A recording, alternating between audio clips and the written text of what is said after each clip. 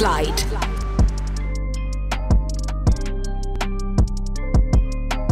Na sasa hivi pembeni yangu niko na Mrembo anaitwa Praise, anatokea South Africa. She's one of the best DJs. Unajua kule wanatokea watu wenye vibes ama piano here and there. So tazungumza naye mawili matatu kwa sababu ni one of the DJs ambao wataenda kuperform for it tonight. Hi Praise. Hi, how are you? You look gorgeous. Thank you, man. Sweet as always. Thank you. So I know this is not your first time in Zanzibar, neither in Full Moon Party. So what are you planning to do, which is so special, different from your last performance? So the last time I was in Zanzibar, it was an amazing experience. It was phenomenal. Everyone pulled out all the best stops. So this year, I'm definitely going to do something that I've never tried before. I'm also an artist, so I'm going to be singing for you guys. I'm going to be dancing for you guys as well. So it's going to be a 3-in-1 show package deal. So that's what we're going to be doing today. I'm really excited, yeah. Okay, so before we continue with tonight's show, you know, Tyla won a Grammy. I know that spoke a lot for you girls in South Africa who went to music. So can you share with us, how did you feel when she won that award? We were so proud of Tyla. I cannot lie. She really did something for South African music that cannot be undone. She really put South African music on the map. So it really gave hope to girls like me that, you know, we'll someday also be sharing big stages like Tyla herself. So yeah. It's amazing. And by the way, I would love also to hear from you. We see a lot of DJs, female DJs in your country doing their piano, doing nightclubs, like performing here and there as a DJs. We would love to know, how do people take female DJs in your country? Female DJs in SA is really something that you see quite often. It's a very saturated market, but it's still treated with so much respect because the craft is so much different from any other type of female DJ. It's a female amapiano DJ, so you know you can't just DJ on the decks. The girls really take time to learn how to DJ, learn how to dance, learn how to perform and entertain. So it's something that's really respected in South Africa, but also very common. It's very common, yeah. And also as a Nigerian artist, how do you feel seeing amapiano, your own sound, like from your country, like doing well globally in every country, trying to do something like amapiano? I have the biggest pride in my country right now. They've been making us so proud with the World Cup, with AFCON, with the music. So right now, as I'm sitting here, I'm so proud to be South African. I raise my flag very high. I just pray and hope that we're able to maintain it, that we don't get too comfortable and we continue making amazing amapiano for the world, hey? So last year you lost 2 artists. It was tragic, we know that. So security-wise, how are you artists feeling like being in your country? You know, we can't really say that South Africa is as dangerous or more dangerous than any other country. You know, there's going to be crime, there's going to be artists dying in any other country. But, you know, I think that artists in South Africa have obviously maximized provisions in order to be more safe.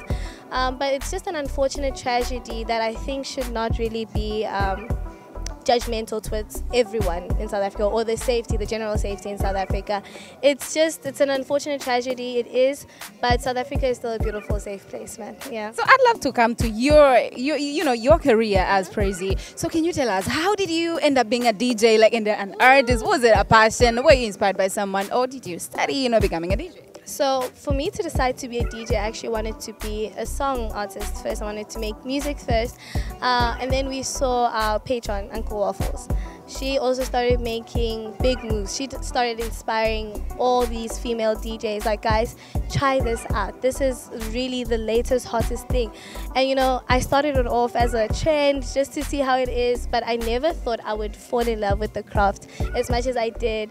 And with me falling in love with the craft, I obviously really invested in it a lot. I really mastered it. And then I got to where I am right now because of my hard work. But I never really thought. I genuinely didn't think I'd get this far from DJing. Congratulations. Thank you. And also, I would love to know, you know, Nigerians stood for their artists. When Tyla won, like, they were insulting her, bullying her, which is not a good thing. But looking at the bright side, do you think South African people can stand for their artists as how Nigerians did? South Africa will fight and ride for their artists, not just any artist, any South African in general. We always stand behind our people, but not so much as to cause division within Africa, because at the end of the day, we're all brothers and sisters, especially brothers and sisters in music. You know, you can't be a musician just alone. It's a community. So South Africans know we really do back our artists. You know, we don't really take slander on social media very lightly, but also we just take the higher pedestal and we just turn a blind look to it, because at the end of the day, the Grammys are South Africa, not Nigeria. Okay, you don't need to talk much. I mean, You guys are doing well. Nigeria is killing it. You guys have been killing it for a long time. Give South Africa a chance. I mean, why not? And by the way, I would love also to know, I mean, do South African artists like have unity, support each other, or there is some bias between you guys? Obviously, it's going to be like any music industry in any country. There's always going to be rivalry, you know, especially in a field like Amapiano. Amapiano is very popular right now, so everyone's trying to make it in Amapiano. So there's obviously a bit of tension, a bit of rivalry. But at the end of the day, like I said, music is a community. It doesn't make sense to be drifting apart. You only become stronger when you come together, and that's the whole point of Amapiano, and that's why we've grown so much than any other South African genre, because Amapiano was a collective of artists coming together to make music. So it doesn't make sense for division to happen. But there's a lot of support, a lot of collaborations. I'm sure you've seen a lot of Amapiano songs. They'll be featuring a whole catalog of producers, like 6 producers in one song, 2 vocalists in one song. So it's a community. You can't have Amapiano without a family. Yeah. That's amazing, by the way. And I'll also love to know, like, do you know any DJ from Tanzania? DJs from Tanzania. I know an artist from Tanzania, Chino Kid. Chino and Aman. I love his music. I recently collaborated with him actually. We dropped a song called Moyo Moyo and it was charting in Tanzania. So yeah, I know mostly just Chino. But also the Tanzanian artists here are amazing. Like I think it was Zuchu.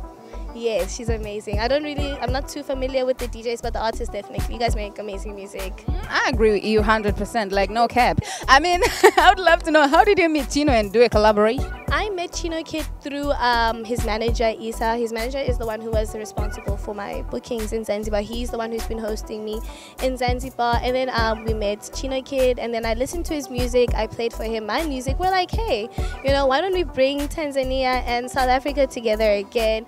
Let's make a sound that will be unique to us and see how that goes. And yeah, that's as far as our relationship starts. Because Moyo is still trending. If you don't know, now you know. Trending. Yeah, like we love the song so much. No, Moyo was really a masterpiece. I really had fun making that. I had fun. Do you know the meaning of Moyo? Moyo. Why would you do that to me? Tell us. No, I actually don't. I don't. I was writing the Zulu parts. I wasn't writing the Swahili parts. So you sang a song that you don't know the meaning of it. I wasn't the one singing Moyo. I was one singing the Zulu parts. What if that the name Moyo is an insult? It can't be an insult. Look at Chino Kid's brand. His brand is so clean, so pure. I could have never hopped on the song if he had a trashy brand or anything, but I know it was. It's probably something spiritual. You'll tell me though. Yeah, I'll tell you. It's heart. Heart, like your heart, Moyo. Oh, okay, that's beautiful. I don't know why. I think why didn't I think of translating that? But yeah, no, okay, makes sense. Makes sense now. Anyway, so can you share with us the first time that you performed at Full Moon and Kendwa? Who hooked you up? Isa again. It was Isa at first. I think Isa actually we met in South Africa. He's a local in South Africa. He saw my performances in South Africa. And then he booked me. My first performance in Kendwa, I was so nervous. But the vibe, the friendliness of the crowd, the friendliness of the staff here made it so easy, so stress-free. So it made my performances go smooth. And that's what brought me here again. Spotlight.